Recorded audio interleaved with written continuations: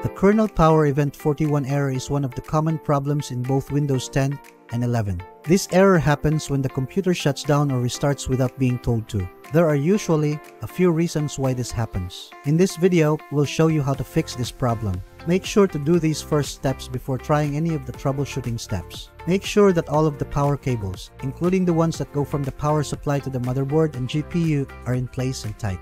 Try changing the cable between the power supply and the wall socket. You should also use a different plug to connect the computer to the wall. Try swapping out any UPS, surge protectors, extension cords, or multi-plugs. Take out any extra drives, USB devices, other than the keyboard and mouse, and anything else that is drawing power from the computer that isn't essential. Do not overclock. If none of these things has done anything, then here are the steps that you should do.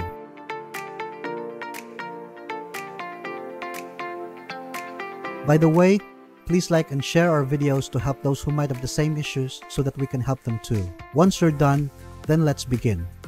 First, use maximum performance for your power settings. Given that this is an issue with power, you should make sure that the computer's power level is optimized for maximum performance. Click on the Start button. Click on Settings. Click on System. Click on Power and Sleep. Click on Additional Power Settings. On the preferred plans, choose High Performance. Click on Change Plan Settings. Make sure to choose Never on the drop-down box of Put the computer to sleep. This prevents the computer from sleeping. Click on Change Advanced Power Settings. This will open the Power Options window. Locate Hard Disk and set Turn off Hard Disk after 0 minutes. Click Apply, then OK. Next, disable Fast Startup. This problem can sometimes happen because the computer is set to start up quickly. If you turn it on, your computer will start up faster. One bad thing about this is that the computer won't shut down completely, which is usually necessary after a new update. Click on the Start button. Click on Settings. Click on System. Click on Power and Sleep. Click on Choose what the power buttons do.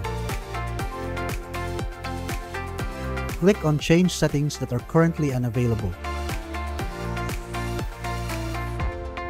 Uncheck the box for Turn on Fast Startup. Click on Save Changes. Next, install Windows updates. Make sure your computer is running the most recent Windows 10 update to rule out the possibility that the problem is caused by a bug in the software. Click on Start. Click on Settings.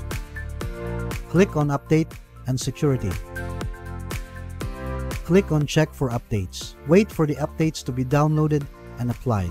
After that, restart the computer. Then, install Windows updates.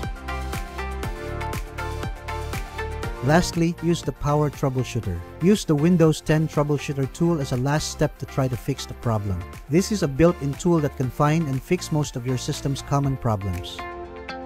Click on Start. Click on Settings. Click on Update and Security. Click on Troubleshoot.